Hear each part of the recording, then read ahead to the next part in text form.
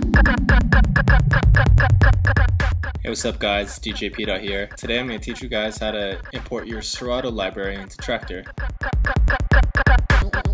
When you've been DJing in one software for a long time, you have a library built up, it's going to take a lot of time to move from one library type to another. So here I'm going to teach you guys how to make that move a little bit easier.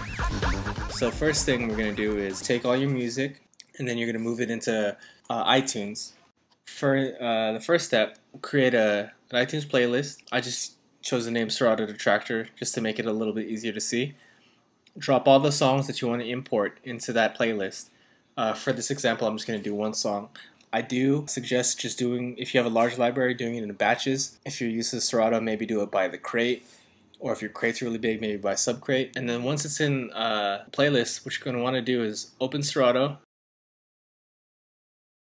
Give it a second to load here.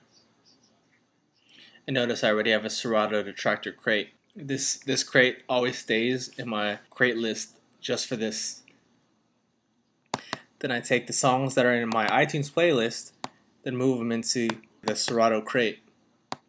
And if you haven't already analyzed the songs, say if you're importing new songs, you're going to want to just go ahead and make sure you have the right BPM selected. Just analyze the songs. Load them up. What you're going to want to do, this is very important, is that you make sure you put a cue point at the first beat drop, or any beat drop that's on the one. So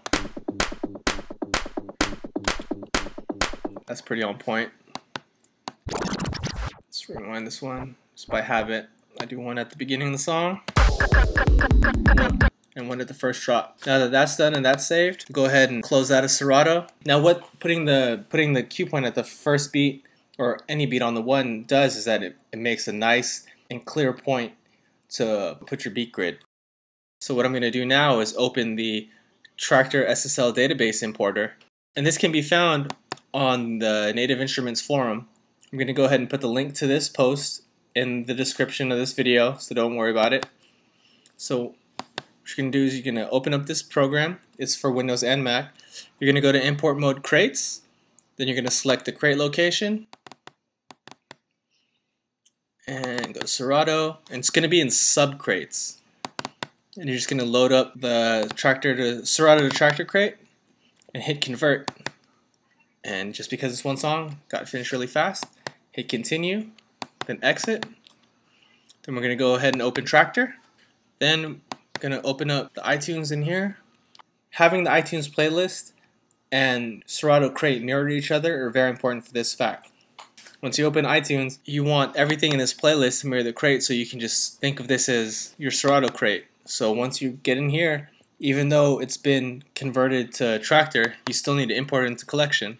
Just going to go ahead and do that. Make sure all your analyze stuff is right. I like to go ahead and analyze the key and the gain as well. Let it do its thing. And when it's done, I'm going to go ahead and load it into a deck. And notice all the cue points I set in Serato are loaded in, as well as the BPM information that Serato inputted.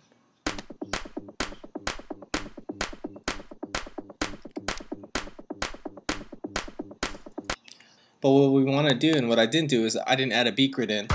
So what I usually do is on the nice first hard kick drum, add a beat grid in, lock it in.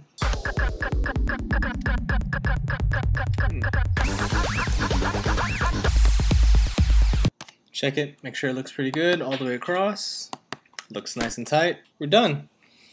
Now I know I'll make it look simple just doing one song at a time, but if you have the cue point set up to a hard kick on the one, just go ahead and hitting the cue point and laying down a beat grid and just going through your library. It may take some time, but it won't take that long.